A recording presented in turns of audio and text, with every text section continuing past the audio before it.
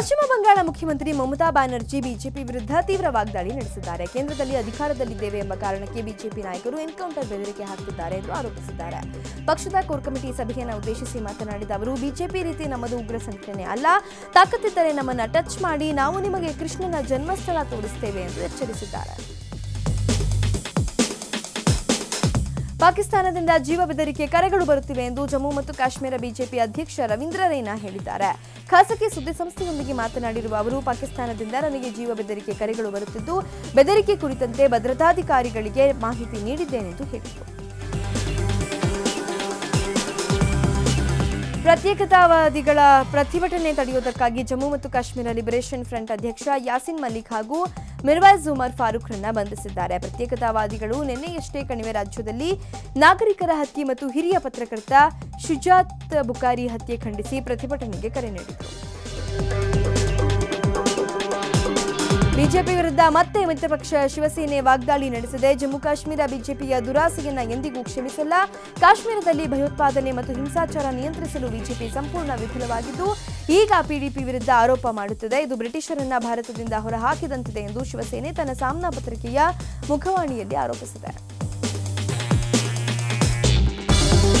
ಜಮ್ಮು ಕಾಶ್ಮೀರದಲ್ಲಿ ಸರ್ಕಾರ ರಚನೆ ಮಾಡುವ ಸಲುವಾಗಿ ಬಿಜೆಪಿ ಕುದುರೆ ವ್ಯಾಪಾರ ಮಾಡುತ್ತಿದೆ ಎಂಬ ಉಮರ್ ಅಬ್ದುಲ್ಲಾ ಆರೋಪವನ್ನ ಬಿಜೆಪಿ ಪ್ರಧಾನ ಕಾರ್ಯದರ್ಶಿ ರಾಮ್ ಮಾಧವ್ ತಳ್ಳಿಹಾಕಿದ್ದಾರೆ.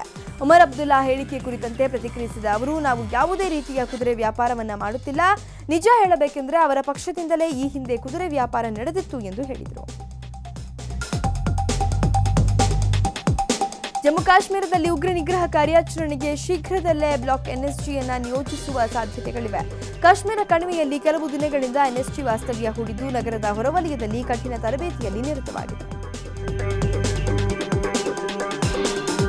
ಪಾಕಿಸ್ತಾನದ ಲಷ್ಕರ್ ಎ ತೊಯ್ಬಾ ಉಗ್ರ ಸಂಘಟನೆ ನಿರುದ್ಯೋಗಿ ಪಾಕ್ ಇಂಜಿನಿಯರ್ಗಳಿಗೆ ಲಾಹೋರ್ನಲ್ಲಿ ಮ್ಯಾನೇಜ್ಮೆಂಟ್ ಕೋರ್ಸ್ ನೀಡುತ್ತಿರುವುದು ಬೆಳಕಿಗೆ ಬಂದಿದೆ. ಈ ಕೋರ್ಸ್ ಮುಗಿದ ನಂತರ ಪಾಕ್ ಇಂಜಿನಿಯರ್ಗಳು ಚೀನಾ ಪಾಕಿಸ್ತಾನ ಆರ್ಥಿಕ ವಲಯ ಯೋಜನೆಯಲ್ಲಿ ಉದ್ಯೋಗ ಪಡೆದು ತಮಗೆ ಸಿಗುವ ವೇತನದ ಒಂದು ಭಾಗವನ್ನು ಭಾರತದ ವಿರುದ್ಧ ಭಯೋತ್ಪಾದಕ ದಾಳಿ ನಡೆಸುವ ಎಲ್ಇಟಿ ಉಗ್ರ ಸಂಘಟನೆಗೆ ನೀಡಬೇಕು ಎಂದು ತಾಕೀತು ಮಾಡಿದೆ. ಬಡ ಹಾಗೂ ಮಧ್ಯಮ ವರ್ಗದ ಜನರಿಗಾಗಿ 50,000 ಫ್ಲಾಟ್ ಹಂಚಿಕೆ ಮಾಡಲು ಪಶ್ಚಿಮ ಬಂಗಾಳ ಮುಖ್ಯಮಂತ್ರಿ ಮಮತಾ ಬ್ಯಾನರ್ಜಿ ನಿಜಶ್ರೀ ಯೋಜನೆಯನ್ನು ಘೋಷಿಸಿದ್ದಾರೆ.